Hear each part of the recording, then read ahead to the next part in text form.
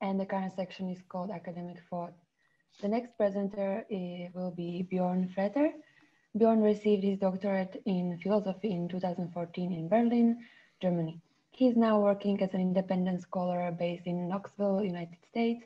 His main research areas include animal ethics, African philosophy, political philosophy, post-colonial philosophy, and phenomenology of normativity. He's going to talk about anti-superiorism, on the ties between veganism and decolonization of thought. Sorry. Welcome, and you can start. Yeah, thank you very much for your introduction. I just want to give as a preliminary remark that this is very much a work in progress. So there will be there might be some issues that I have not yet thought through to a degree I would like to have them thought through. So I still think it is understandable by now, just as a heads up, that this is still a work in progress, not so much a presentation of arguments with which I'm totally happy.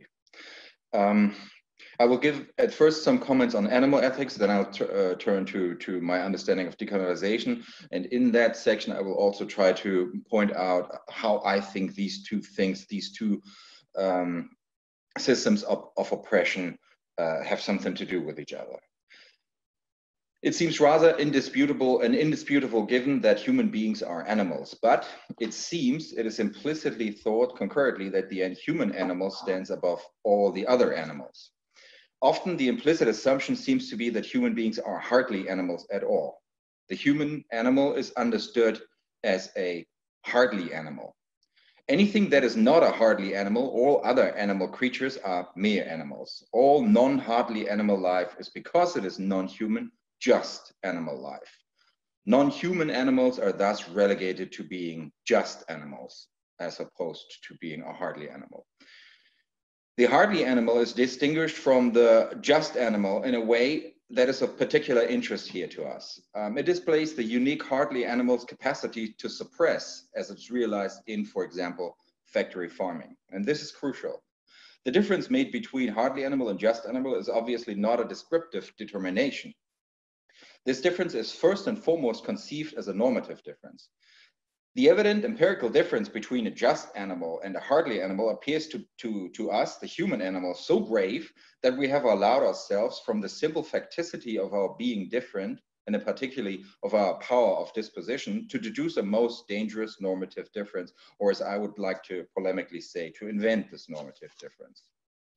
The human being posits that he or she is not just an animal like any other animal. She is not a just animal. The human being claims that it is to be understood in a very vulgar normative sense to be better than any other animal. And this creates the belief that the human animal is superior to all the other animals.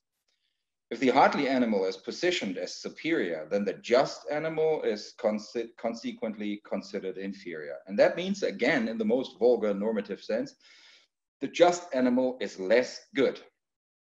The just animal's life is less important to the point that his or her life can be consumed. From the perceived inferiority of the just animal by the hardly animal, it seems to follow that the just animal's will to stay alive can be subordinated to the carnivore desires of the hardly animal. And thus, the will of life of the just animal can, which is on the level of the facticity, and may, and with this may, we find a strange transition into the normative level, be overcome by the will of the hardly animal. And there are a couple of things very strange here. I just want to point out two. The evidence of the diversity of human and non-human animals is perceived as an addition to the evidence of difference, the very fact that one is not like the other. Being distinct thus becomes imbued with worth and is about whether one capable of taking life is more valuable than the other who can be consumed. However, when one is not like the other, then, and this is still not fully understood, at least in Western thinking until very recently, then that is no reason to assume that the one is better or worse than the other. Normativity is subsequently brought to the evidence of difference. Human thought is reflected in this addition and nothing else, coupled with an animal species imperialism. The normative difference is subsequently made from the difference between human and non-human. Subsequently, one of the compared entities becomes the better, superior entity, and inevitably the other one becomes the worse, the inferior. And this normative difference is divergent from the empirical difference. Empirical descriptions of human and non-human animals simply do not mean the same thing as making a normative comparison that concludes with some creature being better and worse. This only applies if we human beings put this normativity into the comparison beforehand. But as I wish to emphasize, there's nothing forcing us to do that. When comparing human and non-human animals empirically, we once again find no fact of value, but only the fact of difference. And this is a subjective value judgment, not an empirical one. Therefore, that the just animal was degraded to just animal is a distinctively human achievement. I would argue that it is in no way necessary. It does not come out of the so-called laws of nature. It is not inevitable.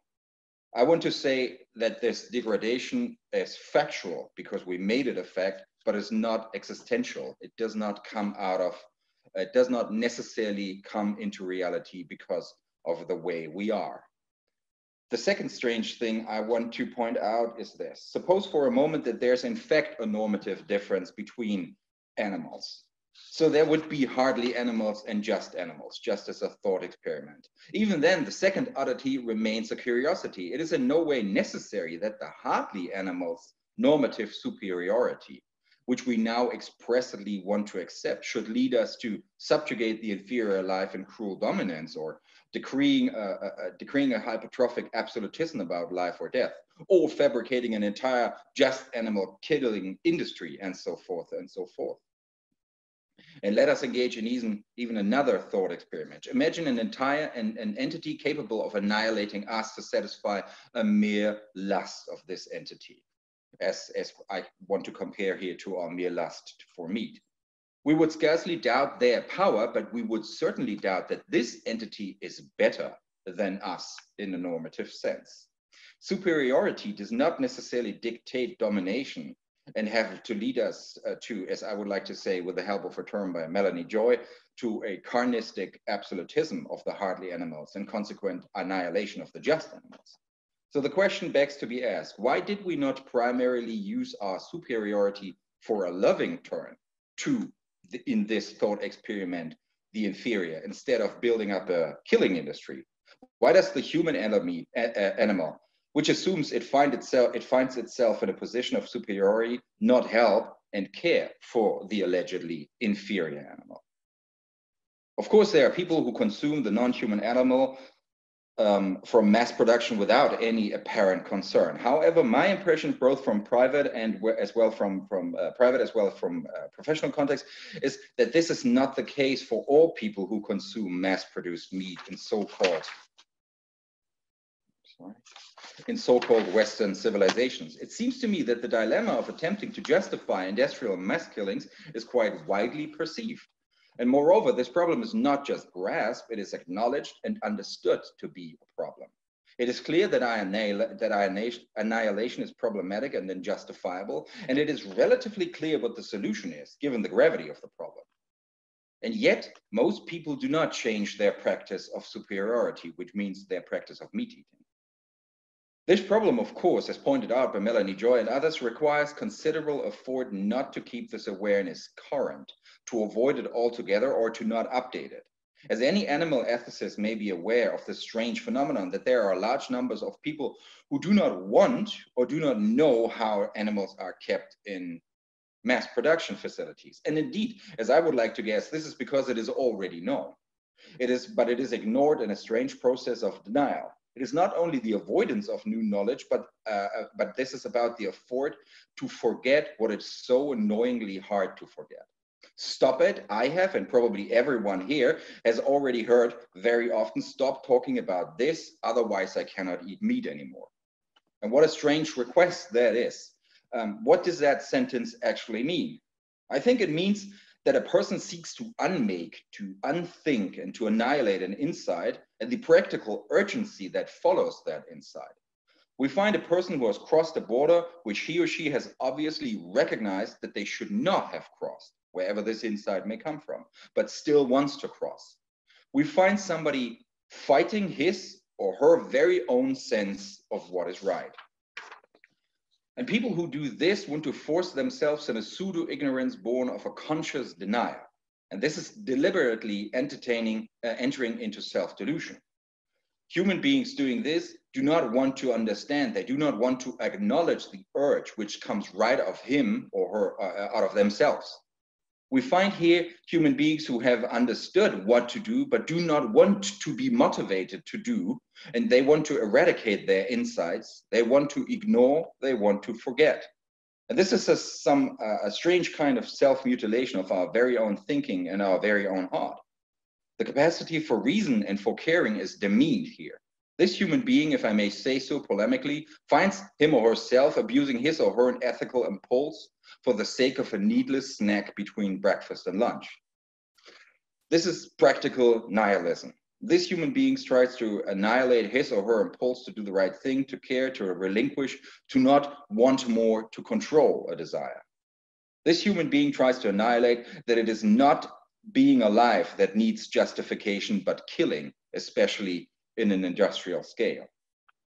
But this aggression against one's own thinking and heart itself, this nihilism, demands even more. This aggression only works if there's some sort of silent social agreement to suppress the relevant facts. The killing industry remains invisible, hiding its factories and imprinting its packaging with bucolic imagery. And this is where I think animal rights philosophy or animal studies meet with decolonial thought. The intersection of these two philosophies, I think, are part of one anti-oppressive, or as I'd like to call it, desuperiorizing social movement. Decolonization can be understood as a twofold undertaking. The first component is not so important. The second component will be more important, but I have to explain the first component at first, even though it's a bit separated from the point of the paper to which I will come in a moment. The first component I would like to call adseridation, which is derived from the Latin expression adseridere, which means to come back to oneself. Colonized people have to adseridate. The colonially violated human beings have to recover, have to reappropriate what is theirs. They have to regain their ontological legitimacy. And adseridation can and has to be achieved only by those who suffered from colonial violence. The former colonizer is, even though he might be able to assist in some regards, of no essential importance here. The colonized, as we can see, for example, observed in Africa or South America, did come and can continue to come to themselves again without the colonizer. However, and this is widely ignored until today, for a decolonized world, for post-colonialism, there's unfortunately more to do. And this work, then on the other side, has little to do with the efforts of the colonized people. This ontological re-legitimization of colonized people is done by themselves under their very own leadership. But the other component has to be done by someone else. In the Congolese Manifesto of Conscience Africaine, written in 1956, we find this beautifully documented. In that document, it says, many Europeans must modify their attitude toward the Congolese. We believe that that is possible. We ask the Europeans to abandon their attitude of contempt and racial segregation to avoid the continual annoyances of which we are the object. We ask them to also abandon their attitude of condescension, which wounds our self-respect. We do not like to be treated like children. Understand that we are different from you, and although assimilating the values of our civilization, we still wish to remain ourselves. So this manifesto asks, with a quite astonishing generosity, the Europeans to modify their attitude. And this is precisely what has not happened. And this is precisely what I assume is the second part of decolonization that has to happen. This attitude of contempt has to be overcome, but it is not yet abandoned within the Western world. And this is, as I would argue, structurally the same contempt as we have found in our thoughts about the just animal. Apparently, we find here that the Western hardly animal, the Western human being, makes quite an important further difference. There seem to be barely humans of more and of less value, of more and of less relevance. And again, this difference rests upon an undisputable factual difference. hair, skin color that subsequently has been interpreted as of normative value. In the Western world, the relevant barely animal has not learned to give up its conviction of its own superiority. However, I would argue this is exactly what has to happen. The West has to desuperiorize its thought. It has to overcome its understanding of being superior than other people. Desuperiorization and aggressor are needed to make an era post-colonialism possible. It's difficult to determine if there's a counterpart to aggressor between relevant and irrelevant barely humans. So if this is also parallel to the problem with regards to animal. But it is rather obvious that we find a similar form of degradation. The less relevant human being is degraded in the same way the non-human animal is degraded, based on the empirical, normatively irrelevant differences. Again, as in the subjugation of the non-human elements, a lack of knowledge is hardly the problem. The colonial violator must not primarily learn about his or her wrongdoing. Rather, they must work on establishing a new reality in which the colonial transgression is no longer possible. The practical action that a colonial violator must understand as a central task must be the work of desuperiorirization of thought. And according action that, must be the desuperiorirization of thought and an according action as part of the process of decolonization. Only once we can desuperiorize ourselves, we can become a partner who can begin an actual serious discussion with this aggressor peoples. Colonial violence, colonial superiorism can only be fully overcome when the violator rejects his or her violence and it rejects his or her normative, epistemologically violent stance. Colonialism cannot simply be declared as something inappropriate. That is not enough. It is not enough to state that it is a thing of the past. The colonial violence, the keeping the coloniality of being alive, like any form of superiorism, has to be truly unwanted. And this is not a matter of knowledge, but a matter of a highly personal decision and then a subsequent personal taking of action. The silent social contract of contempt towards human beings of allegedly less value has to be unwanted. The fight against non-human animal suppression and against less relevant human beings is in the end a fight against the same enemy. It is a fight, as I would argue, against superiorism, against those who have the power to suppress, and against those who can deform factual differences into normative differences for the sole purpose of their lust for more and more and more. It is the same greed that makes us want more and more cheaply harvested coffee and makes us want to eat more and more cheaply produced burgers. The superioristic distinction has to be unwanted for overcoming of colonialism and speciesism to be a possibility. We have to not want to be these kind of colonial or species murderers, and we have to continue to unwield this aggression until it becomes practically impossible for us. We need to understand that we have no right to ontologically delegitimize a non-human animal or an allegedly less relevant human animal. If one does not unwant the colonial or species privileges, the self-understanding of being entitled to receive those privileges is not dead, but just hibernating. If one continues to assume tacitly that one is better and one will not be able to treat the other as equal, regardless of if it is a human being or a non-human being. Perpetrators of colonial violence and perpetrators of speciesist violence must understand their superiority as a phantasm. They must stop willing to superioristically violate. They have to unwant the aggression so that it becomes impossible. And this is indeed of fundamental importance for the former colonial violator, him or herself. As Paulo Freire stated in his post-colonial works, no one can be authentically human while he prevents others from being so. And I would argue that we can add here that that should also be true for a non-human animal. So let me conclude. The structures of domination against the just animal are quite similar, if not structurally identical, to those used against the victims of colonial violence, who were dehumanized and so often considered human, but of an inferior kind. They were also considered barely humans.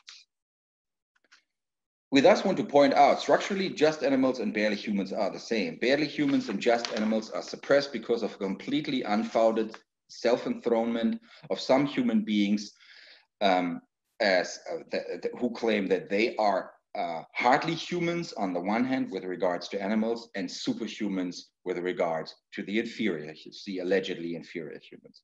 The misunderstanding of the human being as hardly animal and the misunderstanding of some human beings as superhumans made the invention of the inferior necessary, the invention of the subhuman and the hardly animal. Both oppressive approaches are designed to allow those who consider themselves superior to relentlessly exploit the allegedly inferior life forms. Both oppressive systems rest upon the delirious idea of one's own superhumanity. I would suggest we need to desuperiorize our thought not only towards the victims of colonial, but also towards all living beings in general. We do not need these, we do not want these privileges. We need not to want these privileges. We need to understand that we were never the rightful owners of these privileges because we were never and never will be better than any other living being. Thank you very much. Thank you very much, Björn, for your presentation or for your reading. Now I would like to move to the questions, if there are any. Let's see. Okay, I'm looking at Slido, but there is one question which is not related to your talk. So let me just check if there is anything in the chat. Only some praise. Which is nice. But I don't see any questions. So if nobody has any questions, then I think that's all right. Nobody should feel urged. No, of course not. I'm just giving people some time. But if okay. So there is one question actually in Slido. Let me just read it out for you. Is it okay to acknowledge the doubtless many advantages of the Western world, such as the degree of enlightenment, values, human rights, science, etc.? Yes. So I certainly do not want to devalue the achievements that the Western world brought to reality. The problem is that I think it's a twofold problem. On the one hand, we do not understand that the achievements of the Western world are the achievements of the Western world, and they are not achievements for all humanity. They can be shared by all humanity. They can be perceived by all humanity.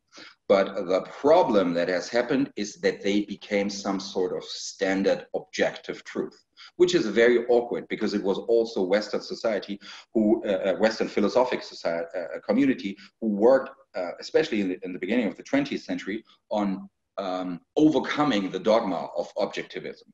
But still, it can be, for example, very well observed in current developmental politics. Current developmental politics usually argues from the standpoint of the understanding that if you want to become a so-called developed nation, you in a way have to become a replica of the so-called Western world. And there is no reason why that should be. And in this moment, it becomes very difficult, because in this moment, it becomes some sort of understanding that if you do not become enlightened in the sense that Europe has become enlightened, you are led astray. And I think that is a foundational misunderstanding on the one hand. So that's the one point. And the other point, which I think is much more important is that we do not adhere in the West to our Enlightenment values. So if we came up with concepts of self-determination, individualism, democracy, theories of the right and the good, that have been especially to a incredibly sophisticated degree have been developed within the Enlightenment, we would not do, if we were serious about that, we would not do a lot of these things. And if you look closely, especially at the Enlightenment philosophers, from Voltaire to Hume to Kant, you will find, as I'm sure most of you know, blatant racism, blatant sexism, blatant ableism, absolutely homophobic in the worst form. When you read Kant's lectures on moral philosophy, it makes you shiver to read how homophobic this person was. So we have one of two different problems here. On the one hand, when the enlightened thinkers were talking about the human being, they were actually referring to the relevant human being, who's male, white, and heterosexual. Or they were not honest with their theories because they did not apply these theories to all human beings. It has been pointed out, especially by Nikita Dhawan, that it's a very odd thing that while the European Enlightenment was sitting in the German and French and British salons, they were drinking coffee sweetened with sugar harvested by slaves. And everybody knew that. And nobody took offense on that. At least nobody in a way that something has actually changed. I know there are some documents, especially with Kant, it is often pointed out that in his later life he opposed colonialism, but then I always refer to reading his private notes that were not published, which are full of incredibly and a disgusting continuation of racism. So I think we should hold up Western values high. These are very interesting concepts, and I think they are our culture. But there's two things. First of all, they are our culture, and there is no need to force everybody to eat the European Enlightenment up, on the one hand. And on the other hand, if there's anyone who has to learn to take these values seriously, it is us. And we have to say, if this is made with slave, if this product involves slavery, we don't have it. We should not, on the one hand, send millions of dollars, for example, to Nigeria, and then destroy their local markets by sending the rest of chickens that Europeans do not like to eat there. This does not go together. So that's my answer to that, which was probably a bit long because I don't get any annoyed feedback from people that I can usually tell when I'm in a room with them. So I'm sorry for being for going too far there. I think there's some other questions now. Yeah, there are. I will read it out for you, but the answer was not long. It was appropriate, don't worry. Okay, thank you. And very interesting as well. Has this work been submitted to any journals for publishing? A little bit. The first part has been published in German. No, the part of the animals, a part of that has been published in German, and on the decolonization, something has been published in English. So if anybody is interested in that, please feel very free to write to me. I'm happy to send it to you. What has not been published is this idea to put it together. So I'm working on a bit bigger project in which I want to address these problems of superiorism, of speciesism, colonialism, and sexism, and try to point out that there's that these ways to put people down, we always find these two structures. On the one hand, somebody superhumanizes him or herself, which is, I think, usually motivated by just wanting more or being more in charge, having more power. And that goes together with, if I'm in charge, somebody else has to work for me. And I think most people know, as it is with the burgers, don't tell me about the slaughterhouse. I think most people do know that that is not all right. But then they make up and create myth.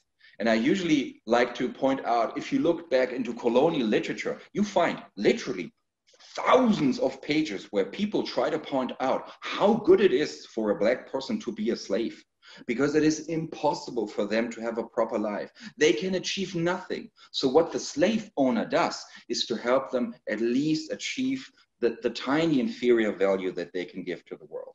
And I am of the firm belief that nobody ever believed that.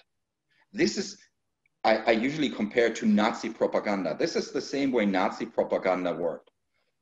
The Nazis prepared the Holocaust, and they knew people will not follow that. People will be offended by that. So they invented appropriate stories about the Jew, why the Jew deserved it. And I think with the problem with human beings is that we are able to accept stories we do not actually believe to make ourselves either okay with what we do, or to give ourselves the comfort to just sit in our chair and do not get up and do not do things. So, and to come back to the question, and this part has not been published. This idea of this self-mutilation of the human mind and the human heart, that we are in a very weird way are willing to do, and especially with in speciesism, it is so appalling, because you are willing to brutalize your own heart and own thinking for a burger. It passes me how that's possible. Okay, thank you very much for your answer. Another question reads, how is a European author epistemically entitled to lead a discussion on colonialism? Would this return Europeans to center stage, which contradicts decolonialism? Yes, so I'm very aware of that that problem. I really try to avoid a performance error, and I usually try to point out when I had this brief excursion on adseridation, on the necessity of people coming to themselves, and I only want to point out that that is a highly relevant part of decolonization, but that's not the part that I'm thinking about, and that's not the part that I'm entitled to think about. That is not my, or if I speak for a European or for a white scholar, that's not what I'm allowed, what I should think about. People need to think about that for themselves. The violated person has to come to own conscious again on their own terms. But as I try to point out, decolonization from my point of view is a twofold problem. We can only achieve a post-colonial time if not only the person who got violated, but also the violator rethinks his self-understanding. And what we usually see, especially in developmental politics, is that the Western world considers themselves as the donor. There are donor conferences. What can we give you to finally overcome your poverty, to finally overcome famines and so on? Completely disregarding the fact that in Africa, for about 140,000 years, people lived, and all these problems were virtually unknown. They are known for 200 to 500 years, depending where you look. So it was us, we brought that there. And I think without a Western understanding that colonialism is no longer a problem because it's a long time ago, but it is still a problem because there has not been a moral revolution in the West. I think this is where the European scholar or the white scholar or the Western scholar, however you want to call it, comes to a very, he or she has a very important role to play here, because we have to understand, and I'm speaking to whomever wants to be included in this we, but I'm certainly including myself here. We have to understand that, for example, colonialism has been abandoned, not because we understood it's wrong, but because it was no longer possible, because uprisings happened. It got very expensive. The world wars happened. It got more and more expensive. A lot of plantations were harvested until there was nothing more to get. So what ended when colonialism in Africa was abandoned was not the understanding of a wrongdoing and the attempt to make it good again. We left because it wasn't worth anymore. It's like a thief who punches you to the ground, gets your wallet, and then leaves. He does not leave because he understood, oh, that was wrong. He leaves because there's nothing else for you to get. And then that person being punched to the ground has to get back into his life. He has to learn, how do I go outside without being afraid? But that person will never be able to live peacefully unless I understand that punching someone to the ground is wrong, and that I have to overcome this. And what happened after colonialism is it seamlessly slided into a neo-colonial, pseudo-post-colonial era of capitalist exploitation, which is usually then disguised as, yeah, but this is the free market. We can't change it. I think we can change it, and I think to conclude here, the important role of the European, of the white, of the Western scholar is to convince his, her, their peers. We need to understand that even though it's a long time ago, we have never, in the broader sense, in a societal sense, have understood our crime, have understood why we were seduced to commit that crime. And we still do not understand that we have to give up privileges that were never ours. And I think this is a very important part in this. We are not able to communicate properly with African countries. I'm always referring to Africa because this is my main research area. We are not ready because we cannot be trusted. Okay, thank you very much for your answer. Let me see the other questions. I'd like to give you some room to breathe. So another question reads, could you please suggest some further reading for us on this topic? Could that person who asked that let me know what specific part of it? I'll answer it immediately. So is it more on the decolonial or more on the animal liberation? So then I think that would be easier for me to come up with something. So I will answer it as soon as the specifics come up. Yes, of course. You can either say so or you can write it in the chat if you are still here. Yes, please.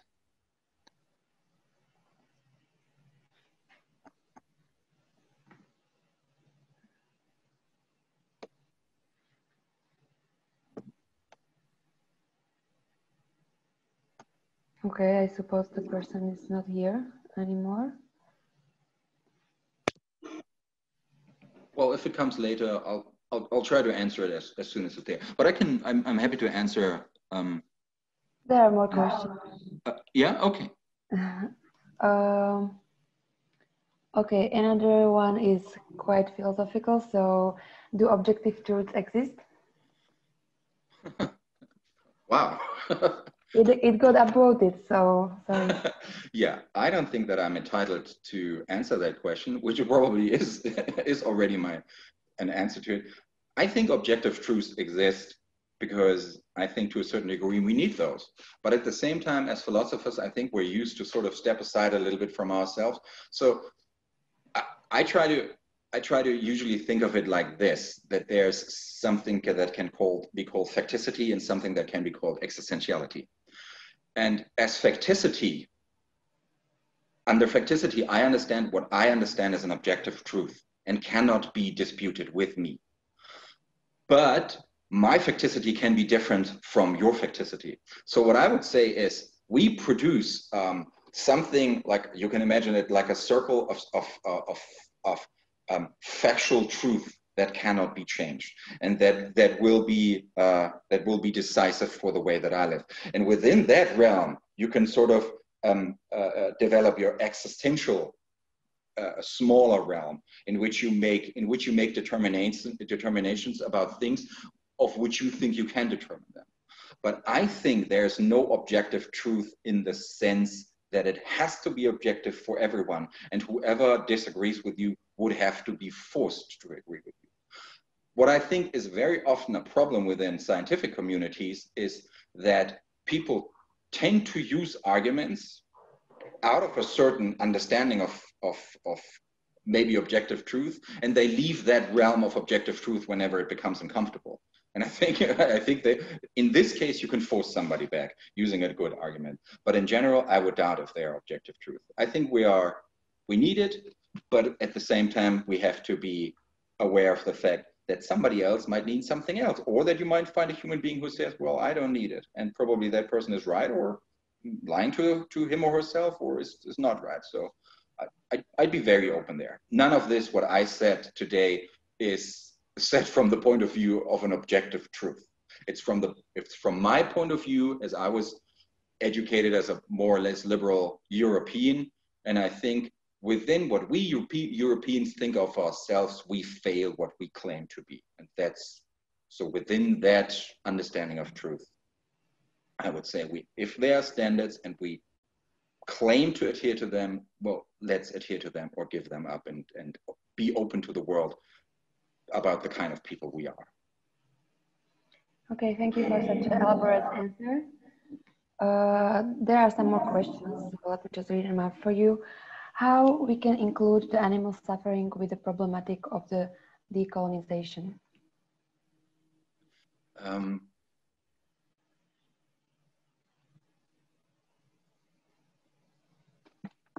So I talked about suffering, and I think suffering is very important within animal studies, but I'm always a little bit afraid to give it too much importance, because I don't think that a living being has to suffer for me to. I don't think that a living being's suffering should be important for me with regards to me taking or not taking its life. And this is precisely what we do with human beings all the time. So I'm having a little difficulty there. But if I can change your question into how can human liberation and non-human liberation be put together, or how can the projects of animal liberation and decolonization be put together? I think there's a lot of stuff that I have not figured out yet, and that I do not understand yet. But I think the most important thing is that we have to come to our senses and actually follow what we consider to be true. And I have not met a single person in my life who said, I think mass animal husbandry is okay. So I have not found a single person in my life, and I asked a lot of people, and a lot of people have asked me about it, who is okay with this system. So I think we have to find ways as philosophers or as researchers or also as private people to find a way that we start doing what we consider to be right. So I have never seen someone telling me that mass animal husbandry is right. But at the same time, a lot of people do it. So I would like to see what would happen if that dust settles. If all people claiming that they do not want to be people like that would actually not be people like that. And I think this is precisely where it meets together with decolonization. If you do not want to, for example, produce the problems that we export into Africa, then don't have, for example, a cell phone contract that gives you a new cell phone once a year, because you know where that cell phone goes. There's a very high chance that it goes to the famous dump in Ghana. So we have to change these things. And I don't know what to do if I would meet someone who says that's okay, they should be killed. And I don't know, and I have met those people, I don't actually know what to say to a white supremacist if they say to me, the white race is superior and everything else is just filth and needs to be eradicated. I don't know what to do, but I do know what to do with people who say, isn't there something? I mean, all the black people are in prison and all the white people are not. Isn't there something? Then I know what to say and I can try to help them. Or if somebody says, yeah, I don't want to be a jerk, but that guy is black, so I don't know, I can oppose that. And I can get all these people who to a certain degree do not want to be speciesist and do not want to be racist. And I think let's grab all these guys in the middle. Let's grab all these people by their private parts and make them finally become the people who they want to be. And then imagine that's, I don't know, let's be crazy. Let's say that in the end, it's 50% of all the people you know, or 50% of the people in the world. Imagine the power we would have then. Imagine the things we could do. We could simply say, okay, there's no more animal husbandry in this country, in this state, in this area. So I think this goes together. Let's become the people we want to be. Let's put these animals to freedom that we already claim to put, that we want to put them to freedom. The same with all the human beings. Make yourself knowledgeable about whatever cycles of where does my trash go and everything. Do that. Reach your other people and just make sure that all the people that are around you know that you are opposed to superhumanness, and make known that nobody is superhuman. And I think if we do de-superhumanize, we liberate animals as well as humans, because this form of desuperhumanization goes together with taking one's own entitlement to rule over the end or the cow or the black person in the same way. So I think that's where it meets. Okay, thank you. I think we have time. We have 5 more minutes, so there is still some time for a couple of questions, or maybe one. What is your explanation why there is so much resistance from the human rights movement or leftist politics to consider animal oppression together with other forms? Yeah, I think that's a bit, the answer to that is quite sad. From my point of view, and that's terrible because these people are doing great work. I think that as much as we, as especially in these times, especially when they're in the US, you experience an understanding of the problem of white supremacy towards other human beings. As little, I think there's very little widespread knowledge that it is a problem, that speciesism should be included in that. Usually when I read arguments of authors about human rights or about development politics, it's very awkward to understand that there's no understanding that these arguments should actually be true for non-human animals too. You would have to apply them. There's no reason to not do that. And it reminds me when you read literature from the 18th century or earlier centuries, very, very often these arguments by male philosophers should apply to females, but they do not see that they are in a massive performance error when on the one hand Kant claims every human being should come into intellectual independence by self-determination, and at the same time claims that a woman cannot do that, and that she's into smelling nice things and looking at nice things. So, and I think this foundational misunderstanding happens today, that if you go to a human rights conference and then you see a snack bar full of the cheapest, disgustingly harvested meat, I think that is a foundational that's a foundational performance error. And I think that the species problem is not seen because a lot of people are appalled to compare a human life to a chicken life. And they are appalled by that because they think the chicken is inferior. But I would say, why would the human be superior? Yes, of course, it's my species. So it's in a way closer to me. I get it. I understand when a human being makes a little movement in his or her face. I probably understand the emotion. And I probably do not understand all vital expressions of a chicken. But I do not know why that difference has normative importance. So I think that a lot of people working in human liberation are unfortunately hardcore speciesists.